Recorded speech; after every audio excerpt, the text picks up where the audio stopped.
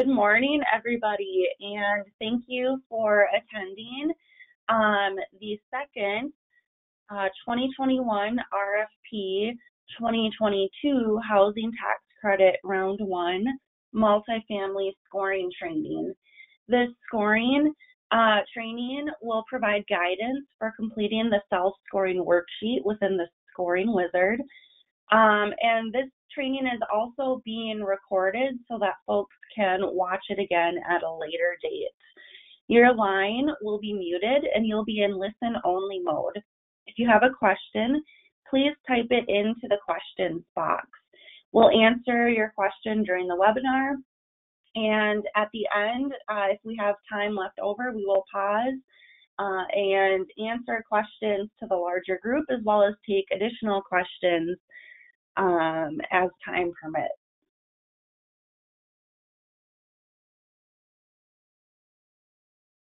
At Minnesota Housing, we believe in our mission. Housing is the foundation for success. So we collaborate with individuals, communities, and partners to create, preserve, and finance housing that is affordable. We offer products that support the development and preservation of affordable rental housing through both financing and long-term asset management. We also offer products and services to help Minnesotans buy and fix up their homes and stabilize neighborhoods, communities, and families. Thank you for being part of our mission.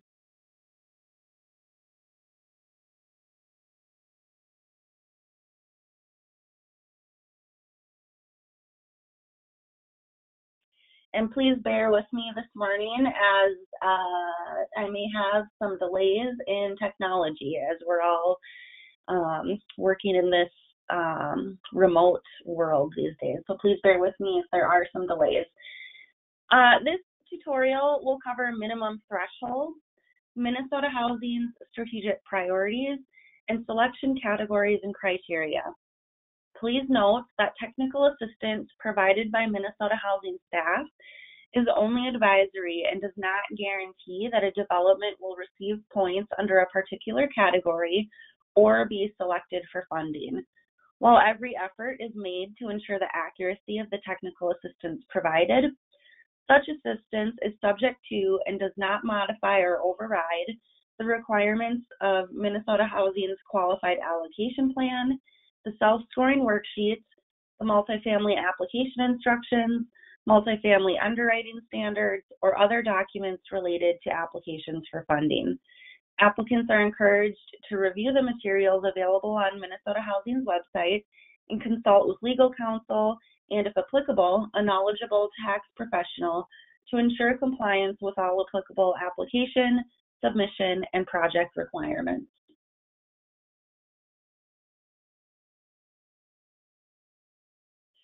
Here is our agenda for today. We'll cover what some of you need to know for the self-scoring worksheet. This document will be your companion document during this training. We advise you to either print out and have it next to you or have it available on a separate monitor while you're watching this training. It is available in the attachments and handouts section of GoToWebinar, so you can pull it up now. It will be helpful to highlight parts of this worksheet that we emphasize for the training. We will also share updates to this year's QAP and self-scoring worksheets. This training is meant to be a high-level overview. We'll cover some details, but all of the details are found in the self-scoring worksheet. For more information, we'll show you where to go, which will be technical assistance and our website.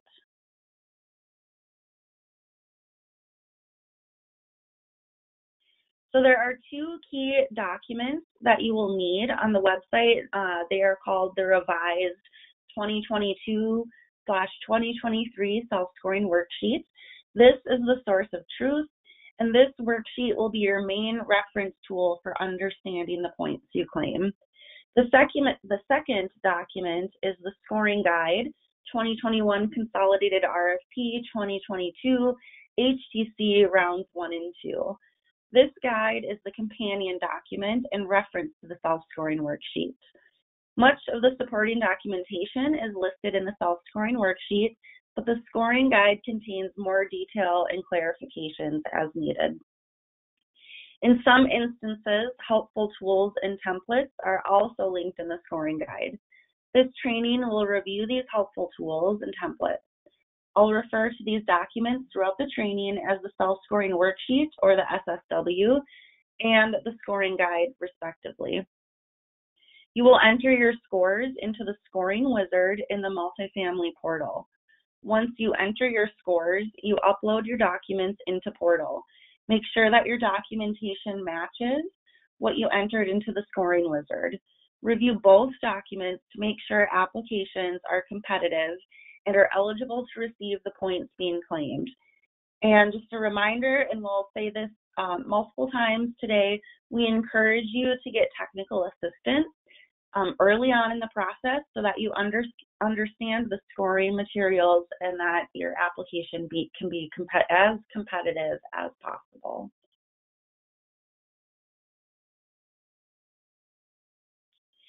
And the documents are linked on this slide, but you can also find them here on Minnesota Housing's website, www.mnhousing.gov. You can click Apply for Funding under the Multifamily Rental Partners, found on the right side of the page. On the Apply for Funding tab, click Application Resources and just scroll down to the applicable documents.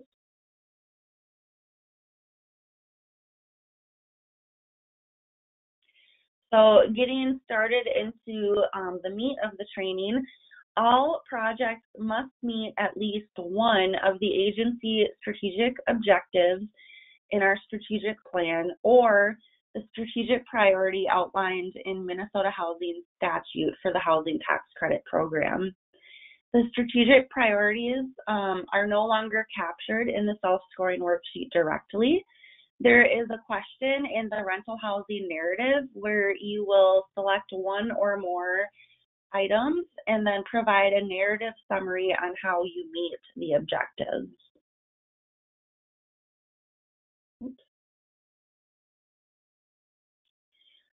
So this year we have two preferences. The first is for eventual tenant ownership. This is now a preference, and it will be used as one of the tiebreakers for tax credit applications.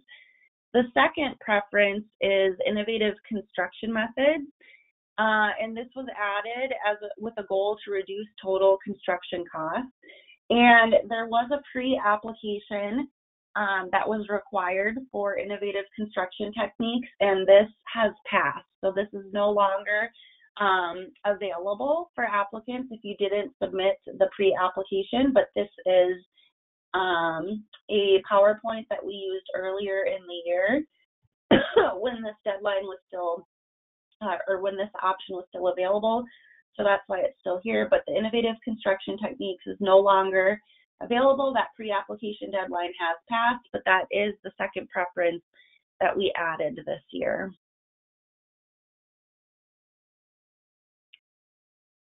Scoring is an integral part to the RFP application process, and it's one of several ways that Minnesota Housing selects projects for funding. Tax credit projects must meet a minimum point requirement to move forward in the RFP process. For 9% tax credit projects, the minimum point requirement is 80.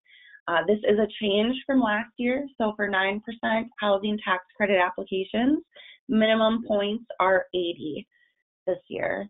For 4% tax credit projects, the minimum point requirement is 40 points. It's important for applicants to know that these point thresholds represent the minimum points needed. In reality, competitive projects score much higher. So as an example, last year, minimum points were 70, and projects that were selected for funding were in the 120 range. So for documentation of points, Minnesota Housing will only award points if they were claimed by applicants and if they meet the supporting documentation requirements outlined in the self-scoring worksheet and the scoring guide. Minnesota Housing will reduce points if the documentation does not meet the requirements. So think of it like you need to state your case and provide evidence for why you should receive those points. So the take-home message that you want to remember today and throughout the application process is to make sure you claim your points and provide the documents to support those points.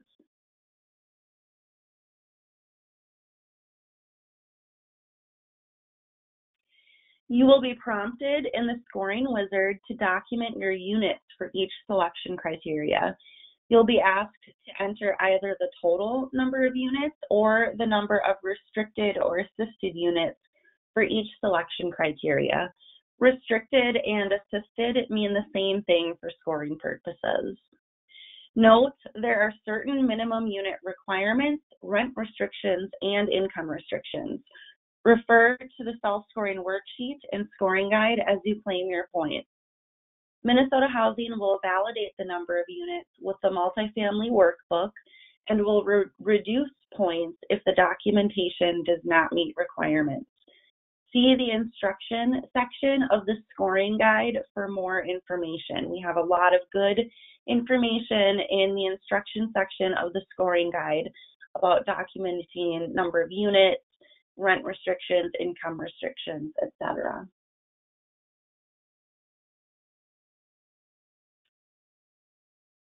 So new this year, we have points available for people with disabilities units that are eligible for Section 811 project-based rental assistance.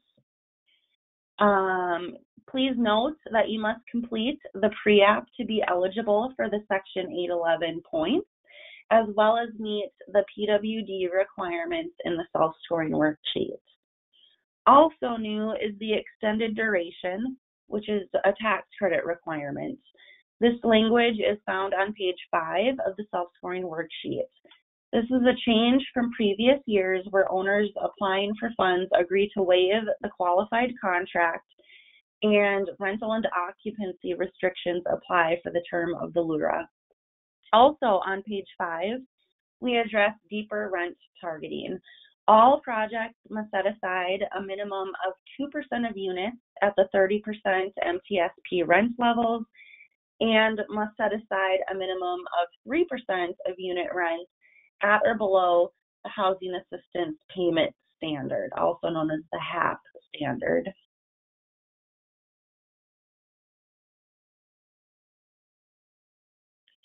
All 9% applicants in round 1 must meet a minimum threshold.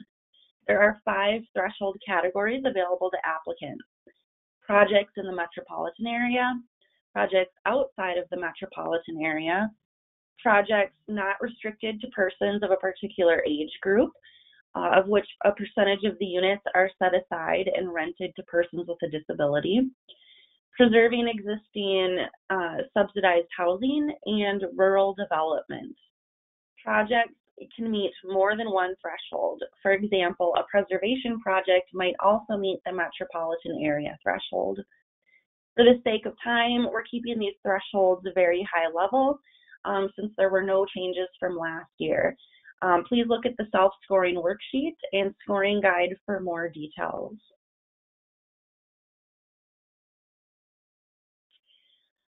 So now we will run through the selection criteria, which starts on page 8 of the self-scoring worksheet, and this is going to be the bulk of the information that you guys are going to want to know. Excuse me. There are 7 selection categories that establish the scoring framework. These categories are greatest need tenant targeting, serves lowest income for long durations, which includes preservation, increasing geographic choice, supporting community and economic development, efficient use of scarce resources, building characteristics, and for 9% tax credit applications, unacceptable practices. Each category is broken down into various selection criteria that equate to points. The first selection category is greatest need tenant targeting.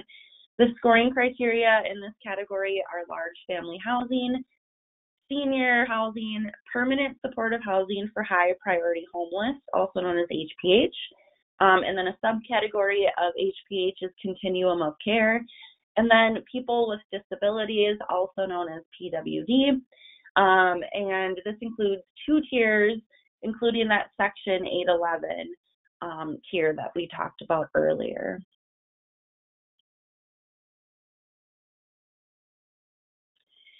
So the first scoring criterion under greatest need tenant targeting selection category is large family housing. Large family housing is for proposals for projects that provide family housing that is not restricted to persons 55 years or older. If selecting this criterion, applicants agree to market to families with minor children. At least 75% of the total assisted units need to contain 2 or more bedrooms, and then applicants can claim additional points if at least 1/3 of the 3+ bedrooms contain 4 or more bedrooms.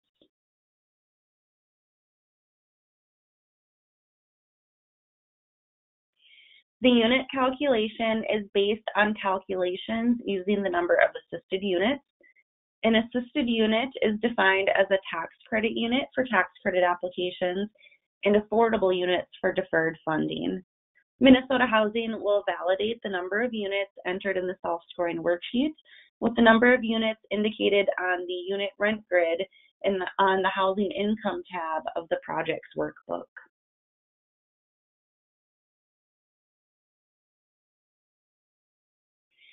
The second scoring criterion in the greatest need tenant targeting selection category is senior housing, and this is a new scoring category this year. 100% of the assisted units must be restricted and marketed to seniors aged 55+, but note that only one member of the household needs to meet that age threshold.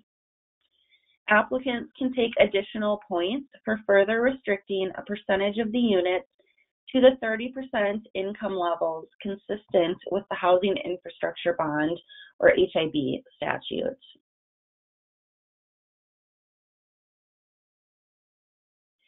A project can either be senior housing or large family housing, but it cannot be both.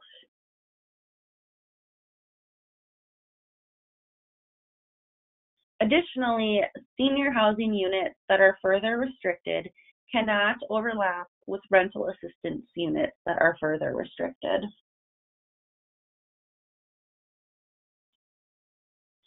The third scoring criterion in the greatest need tenant targeting selection category is permanent supportive housing for high priority homeless, or HPH. To be eligible for HPH points, the project must meet the HPH threshold requirements and have a minimum of 5% of the total units, but no fewer than 4 units, set aside and rented to households prioritized for permanent supportive housing by the coordinated entry system.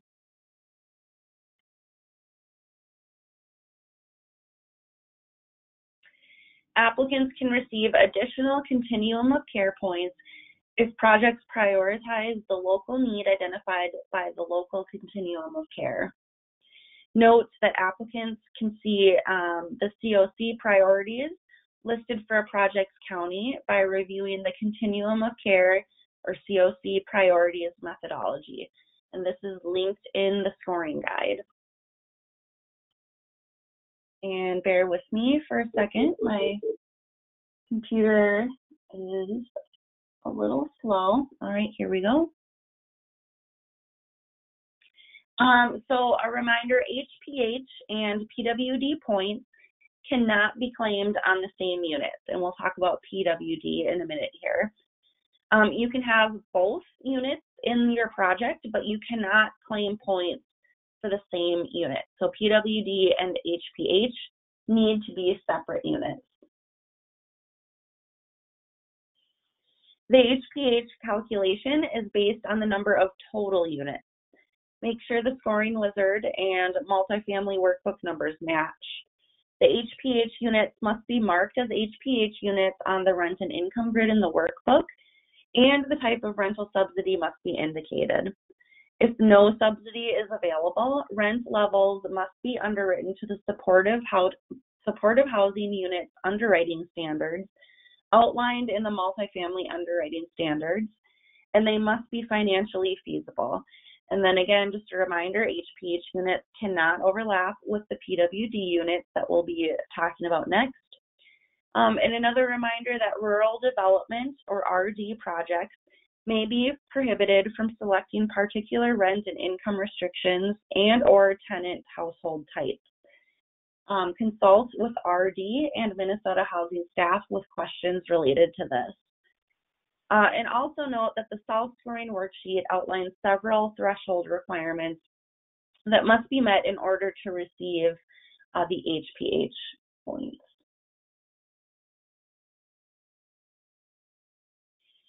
The fourth scoring criterion in the greatest need tenant targeting category is people with disabilities, or PWD. To be eligible for this category, projects must meet the PWD threshold requirements and have a minimum of 4 units. The proposal must not have age restrictions on any of the units to be eligible for PWD points. So I'm just going to restate that again. The proposal must not have any age restrictions on any of the units to be eligible for PWD points. A percentage of the units are set aside and rented to people with disabilities, as outlined on page 11 and 12 of the self-scoring worksheet.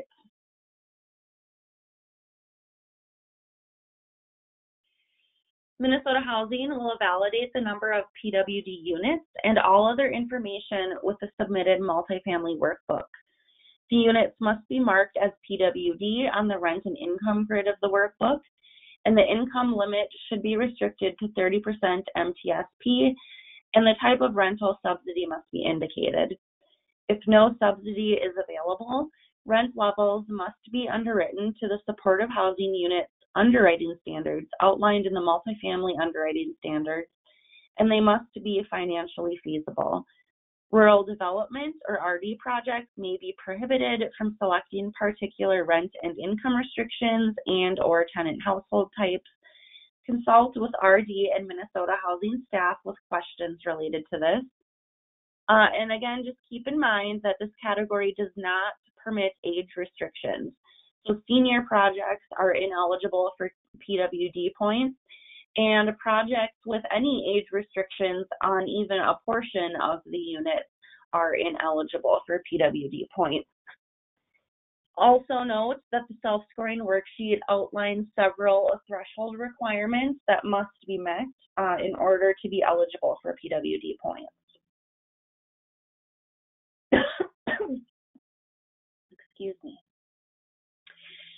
So our reminder here again, HPH and PWD points cannot be claimed on the same unit. You can have both in a project, but those units cannot overlap.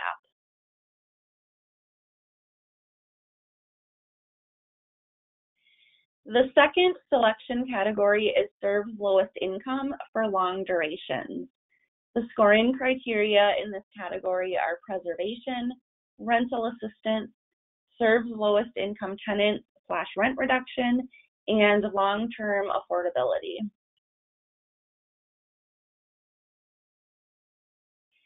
The first scoring criterion under serves lowest income for long durations is preservation. Projects must meet one of 3 risk of loss thresholds. Additionally, projects must meet one of 3 scoring criteria. The most notable item to keep in mind for preservation is that preservation projects cannot claim rental assistance and in certain cases cannot claim serves lowest income points.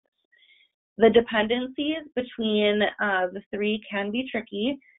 We have provided further clarification in the scoring guide on these dependencies. Applicants are strongly encouraged to get technical assistance for preservation projects. The second scoring criterion in the serves lowest income for long duration selection category is rental assistance. The distinction between preservation and rental assistance projects is based upon the rental assistance contract, and it is defined in the self-scoring worksheet. Applicants will receive priority if a fully executed binding commitment for project-based rental assistance is submitted with the application. A binding commitment could include a binding resolution or a binding letter of approval from a governing body. Units with rental assistance must be counted in this category. The unit cannot be counted towards the serves lowest income category. So for example, a 40-unit project with 40 rental assistance vouchers cannot claim points in the serves lowest income category.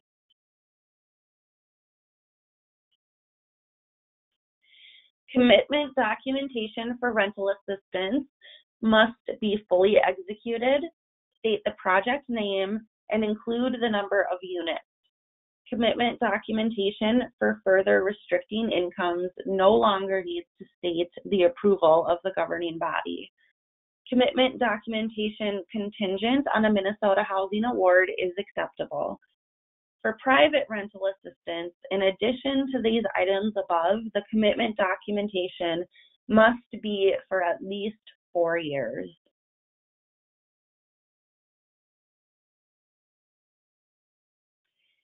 Minnesota Housing will validate the number of rental assistance units with the workbook. The units must be marked as rental assistance on the rent and income grid in the workbook, and the type of rental subsidy must be indicated. Provide a fully executed binding commitment as supporting documentation. Again, commitments must be fully binding. A commitment can be contingent on receiving an award from Minnesota Housing, but a commitment cannot be subject to a third-party RFP to award vouchers at a later date.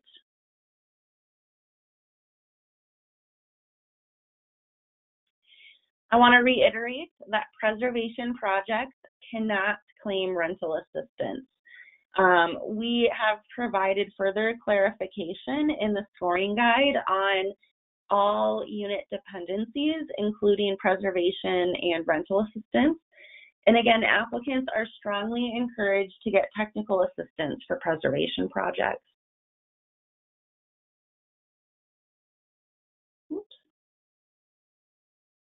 The third criterion in this category is serves lowest income tenant/rent reduction. Just like last year, applicants can claim points for a percentage of units with rents that are at or below the 50% MTSP limit.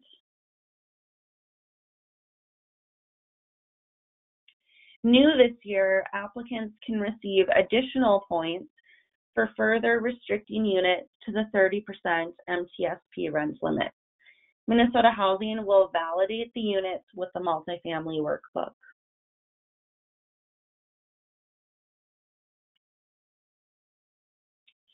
Serves lowest income selection criterion cannot be claimed for units that qualify as units that have new or existing rental assistance. This would include people with disabilities or PWD Tier 2 Section 811 project-based rental assistance. Preservation Tier 1 existing federal assistance and rental assistance. So again, all of this is further clarified in detail in the scoring guide, this and all other unit dependencies. So here are the rent and income limits on our website found under quick links. And most of these are available for this year on our website at the date of this presentation.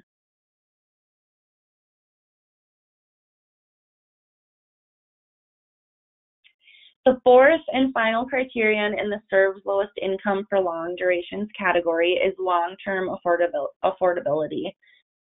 Deferred projects are now eligible, and we also added additional points for 50-year terms.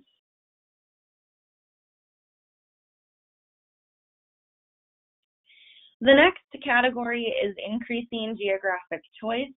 and it includes 3 criteria. The need for more affordable housing options is a new criterion.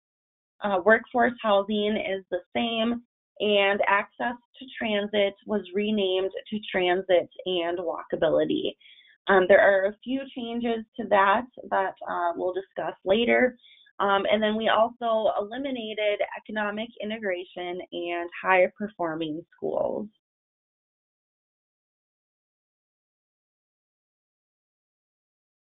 To help you score, use the Community Profiles tool located on our website. You can see if you go over to Policy and Research and then Community Profiles, you will find the links to the Community Profiles tool.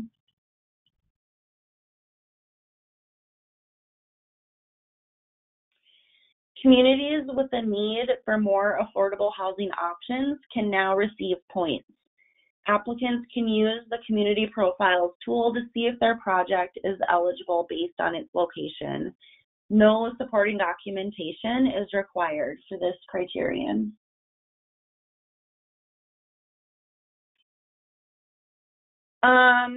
Transit and walkability. This category has 2 key components: access to fixed transit and then walkability.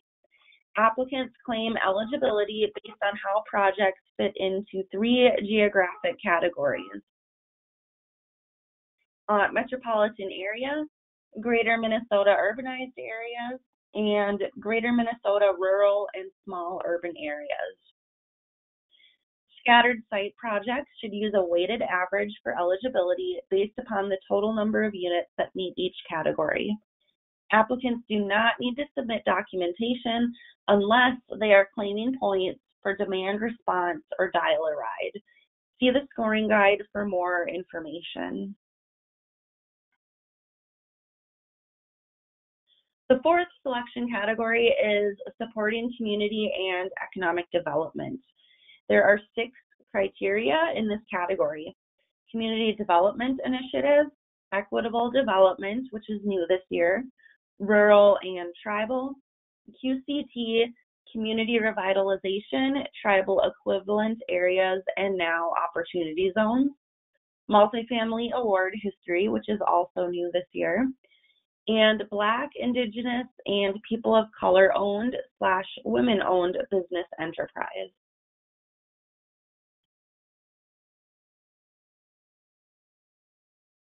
The first scoring criterion under the Supporting Community and Economic Development Initiative is the Community Development Initiative. To be eligible for this criterion, projects must be a targeted geographic area, and applicants must submit a map of the area. Applicants need to submit a copy of the initiative or plan. Note that affordable housing needs to be listed as a key strategy of the plan. Applicants also need to submit a stakeholder list that identifies the roles of stakeholders. And additionally, applicants must submit the Community Development Initiative narrative and outline the current implementation plan and identify completed, underway, or planned milestones. Note, applicants in a qualified census tract, or QCT, must provide additional documentation demonstrating commitment of public or private investment in non-housing infrastructure, amenities, or services.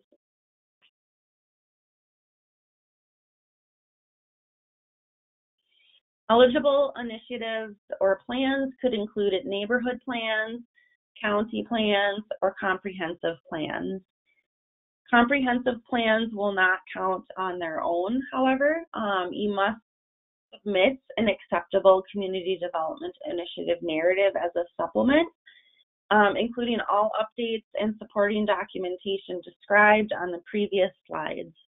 Housing and market studies are not eligible for these points.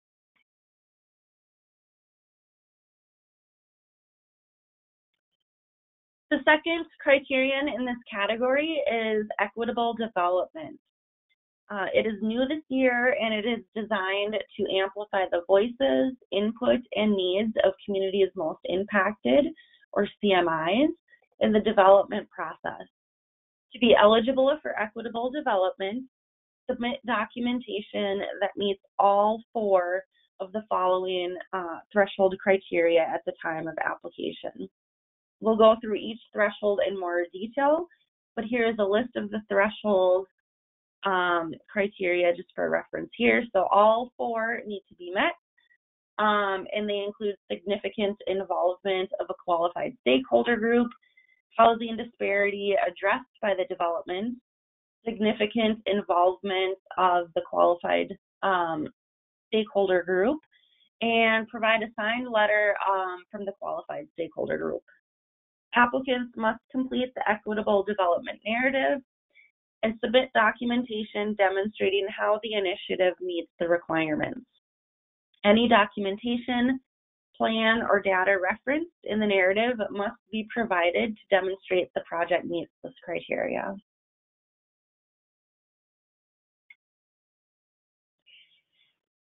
So the first threshold, a qualifying stakeholder group must have meaningful representation of communities most impacted who have an active and participatory role in shaping and carrying out the priorities and goals of the stakeholder group.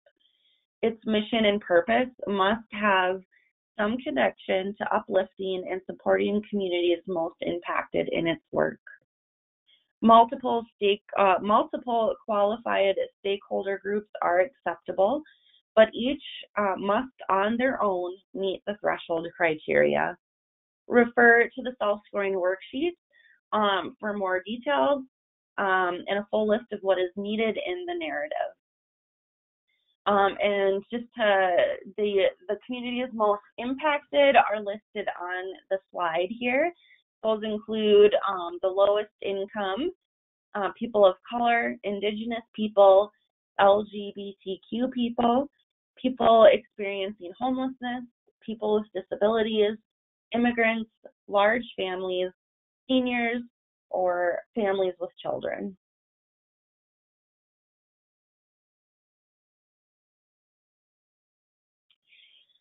For the second threshold, housing disparity addressed by development, applicants must provide data for at least one community's most impacted represented in the qualified stakeholder group, demonstrating housing disparity, and identify how the project will address that disparity. Data should apply to people living in Minnesota. And so examples of data could include the Wilder Foundation's Community Compass, published research or evaluation reports, or federal, state, or local government data, again, specific to Minnesota or communities in Minnesota.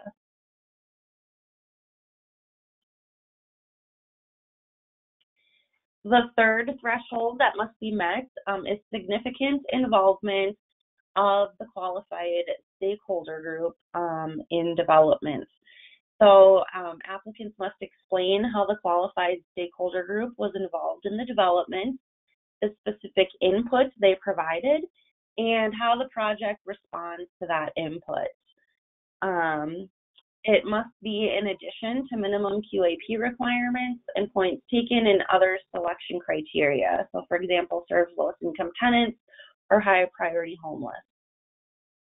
And the fourth threshold that must be met is a signed letter from the qualified stakeholder group, and make sure that you're referring to the self-scoring worksheet for more information.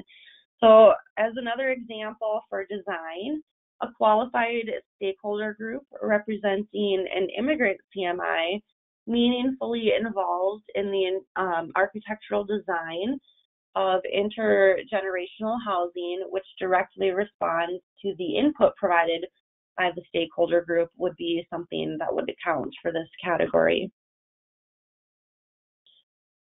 And again, this is new, so if you have questions, please reach out for technical assistance. Moving on to the other categories under supporting community and economic development, rural tribal. This did not have any changes. No supporting documentation is required for this criterion.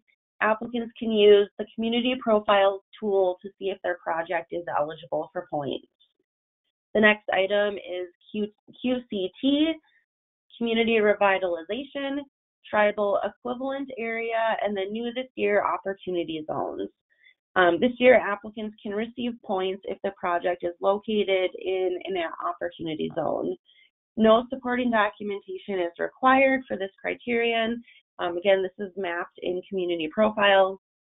And please note that to be eligible for QCT points, applicants must submit a plan that meets the requirements for community development initiatives. So essentially, in order to receive QCT points, community development initiative points must be awarded as well. And the last category, which again is new this year, is the multifamily award history. So applicants can receive points if the project is located in a community that hasn't received a multifamily Minnesota Housing Award in the past 5 years. You can review the multifamily award history methodology to see if your project is eligible. No supporting documentation is required. And again, all methodologies are on our website, and then they are also linked in the scoring guide so that you can find and access them easily. And the last category under supporting community and economic development is what was previously known as MeBe-Weeby. This has been changed to Black, Indigenous, and people of color owned / women-owned business enterprise, also BIPOC-Weeby for short. No changes were made to the ownership portion of this criterion, so it's the same as what you are used to. All information is listed in the scoring guide. It needs to be 51% owned by one or more BIPOC or women. And that is all listed in the self-scoring worksheet and scoring guide. New this year, applicants are now eligible for additional points for partnerships with BIPOC-Weeby entities. So to be eligible, applicants must provide an agreement executed between the partnering entity or entities that defines specific duties and roles and explicitly states the goal of building the BIPOC-Weeby's capacity to develop, manage, construct, design, or own affordable housing in the future.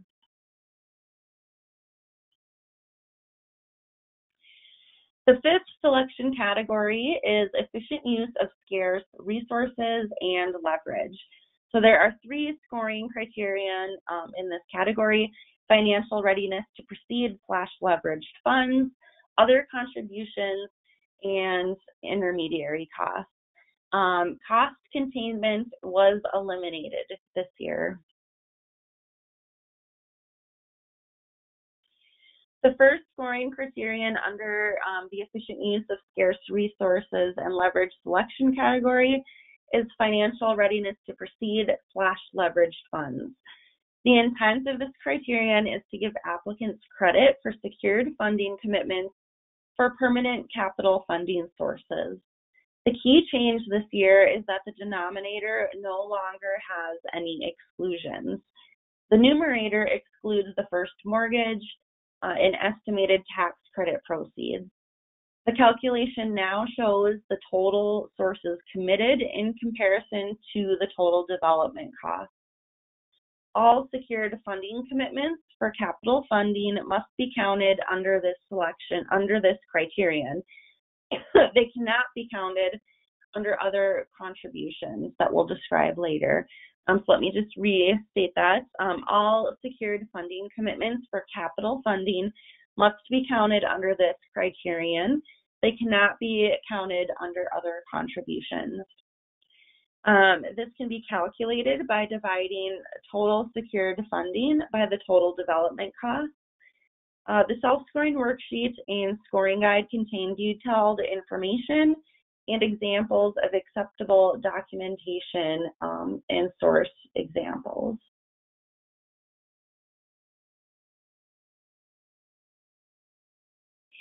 The second scoring criterion under the efficient use of scarce resources and leverage selection category is other contributions.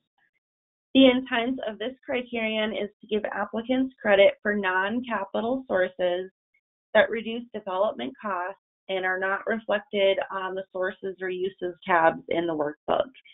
Examples could include waivers of fees, land donations, or any other contributions that reduce the overall cost of the project.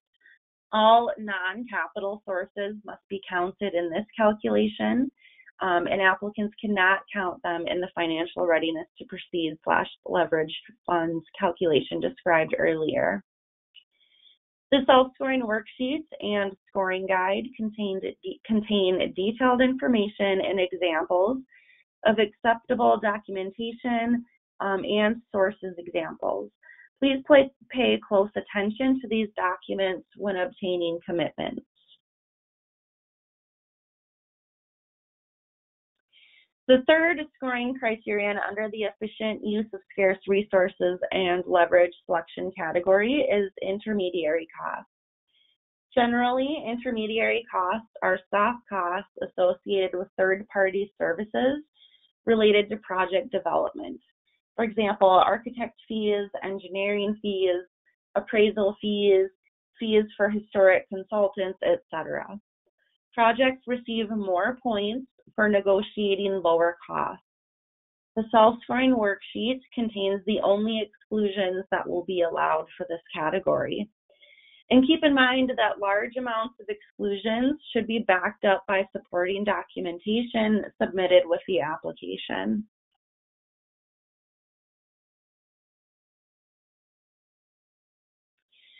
The sixth selection category is building characteristics, and there are 3 scoring criterion in this category: universal design, smoke-free buildings, and enhanced sustainability.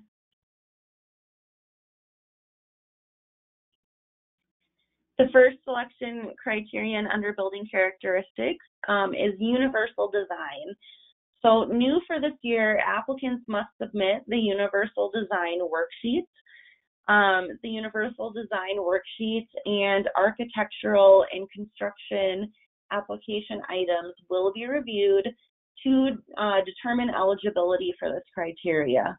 The determination to award points will be made at the sole discretion of Minnesota Housing, and for elevator buildings, 100% of the assisted units must meet the definition, and for non-elevator buildings, at least 10% of the assisted units must meet the definition of universal design.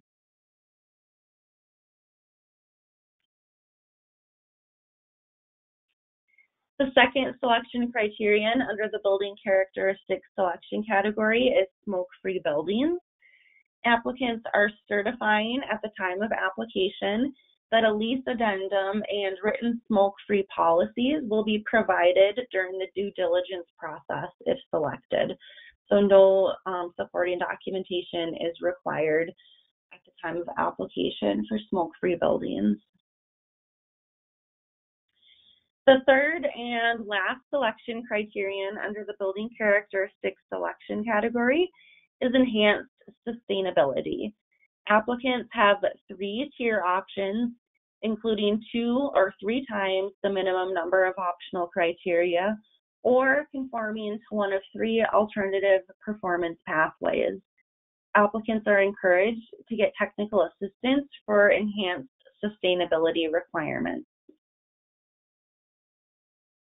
Excuse me. The final selection category is unacceptable practices. This category only applies to tax credit projects, and it may only apply to specific tax credit types. So for example, 9% projects and 4% projects.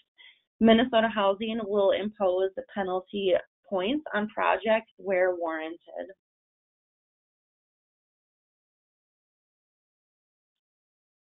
And just another reminder, the self-scoring worksheet is your source of truth. So make sure you are paying attention to all of the information in that self-scoring worksheet. You will enter your scores into the scoring wizard, and you are going to want to make sure that your documentation matches what you entered in the scoring wizard, and also meets all of those requirements outlined in that self-scoring worksheet. The scoring guide is your reference tool for the self-scoring worksheet. So we have included important clarifications, as well as links to things like the methodologies, in some instances, templates, and other things that will make it easier for you to navigate and make sure your supporting documentation is eligible. And we also encourage everybody to get technical assistance.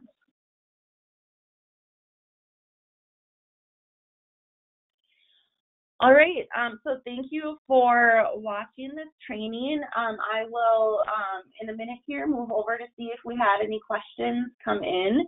But I just want to remind folks, if you have questions as you're completing your application, please contact your assigned underwriter. If you do not have an assigned underwriter, please complete the technical assistance request form that is shown, the link is shown on this slide here, and you will be assigned an underwriter who will help you throughout the application process. So now I'm just going to see if we received any questions, and let's see. I have to expand this box here. It looks like we have a couple here. Okay, so questions that came in throughout the training that I'll just read out loud to folks, because everybody can always benefit from the answers. So first question, are you eligible for the full points if your proposal has more than 25% PWD units? So let me kind of rephrase that question. So if a project has more than 25% of the overall project units that will be PWD, are you eligible for the full points? And so that's kind of a tricky, let me think through. Okay, so if for PWD Tier 1, you do not need to limit the number of PWD units to 25% of the overall project units. You can have more than 25% of the overall project units as PWD units, but you will only be awarded up to 25% of those units.